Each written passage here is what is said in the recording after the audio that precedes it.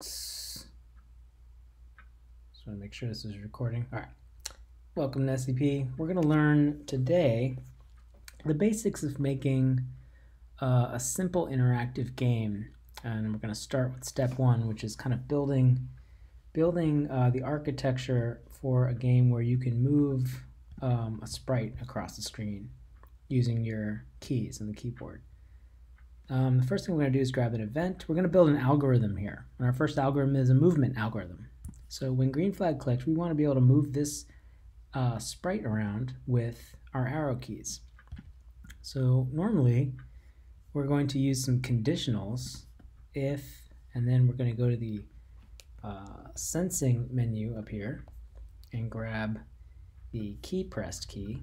And what we want to do is we want to be able to press one of the arrow keys, let's start with right arrow, and move the sprite across the screen. Now there are a lot of ways to move a sprite, including motion, like move 10 steps. And actually if I use this block, I can actually move my sprite across the screen. It's a very, very small amount. Using the move 10 steps, but we want to use the X and Y grid on the screen. So we're going to do things like change X position. And this is the basic algorithm for moving in one direction. What we want to do is copy this, so we've got left and right, and left arrow is going to be -10. And now we've got our left and right algorithms. If we place them inside of a forever loop, and we were to run that loop, the arrows on your keyboard should now be able to move your sprite back and forth. Now, we also want to go up and down, so we want to duplicate this and have an up arrow, and you guessed it, now we're going to be changing our Y coordinate instead of X, and we can duplicate that. Down arrow makes us go -10. Place that in the algorithm, place that in our event block, and now when we hit green flag, we can now move up, down, left, and right. Now in this game, in this example, we're actually going to be switching the direction of our sprite because we want to be able to shoot a fireball in the direction that we're facing. So the direction is important because that's the direction the fireball then has to travel, and that's going to be its own sprite.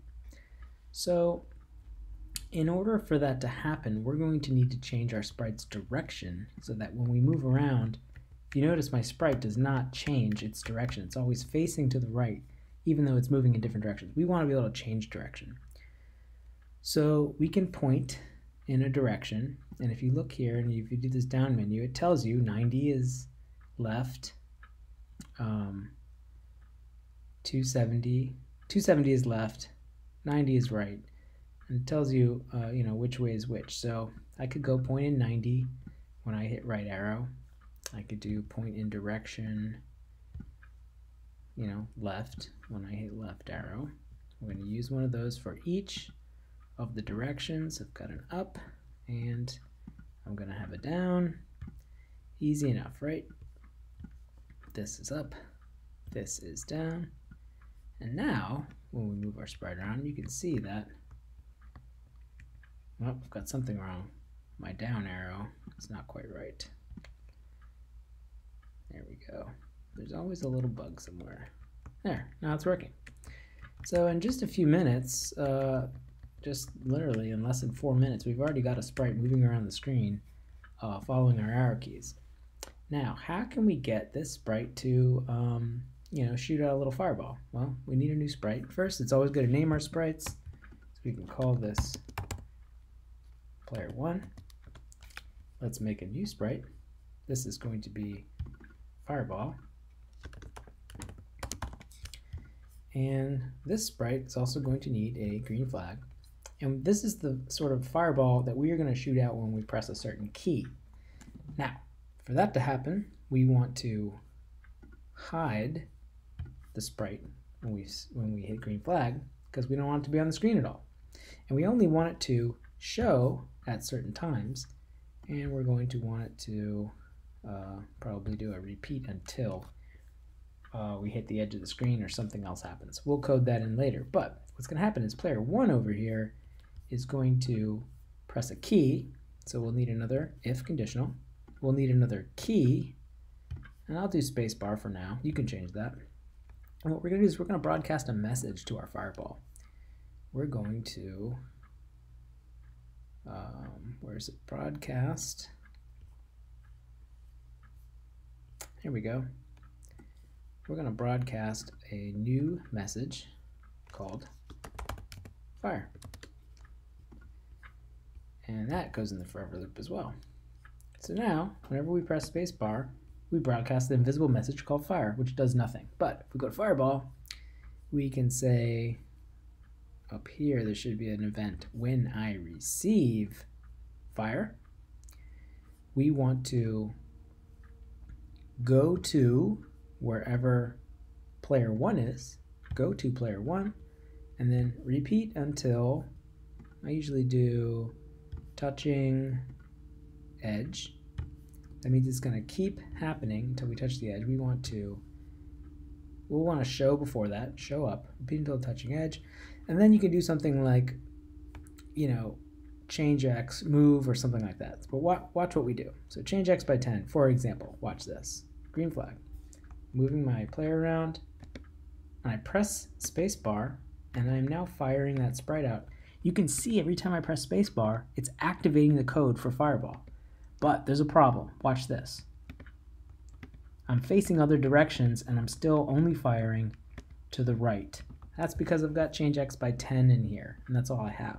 How can we tell this sprite to face in the same direction as our sprite? The problem is, if I'm facing to the right, it's fine. If I'm facing to the left, we need there to be a way to check which way am I facing, and then tell Fireball that's the way we're facing, and then tell Fireball to move that way instead of just change by X. So that's where variables come in again. We need a variable for our direction. So I'm going to go to variables and make a variable called player1 dir. That's like player 1's direction. Okay, I'm going to hit that here. We can leave this up here for now. I'll probably get rid of it because it's the type of thing we don't want just up here in the game. But we're going to set player1 dir to, and then look, you can take player 1's direction, which will always update, and put it here. So no matter which way we're facing, player1 dir will always be set to that direction. Watch this. If we make that something that happens forever, and I hit green flag, look at player1 dir up here, 270. Now that's left. But as soon as I move to the right, player1 dir changes to 90, which is right. Like literally right, facing the right way. Down, 180, up, 0. So we can see that variable is now updating which direction we're facing. So if that's the case, we can now tell Fireball to, when we receive fire, go to player, and we can say point in direction, grab the variable player1 dir so that we're facing in the direction we're supposed to be. And now, instead of change X by 10, I think, let's test this out, we can do move 10 steps. Let's see if that works. Now I'm shooting a fireball, even though it looks like a turtle arrow, and it's not that cool.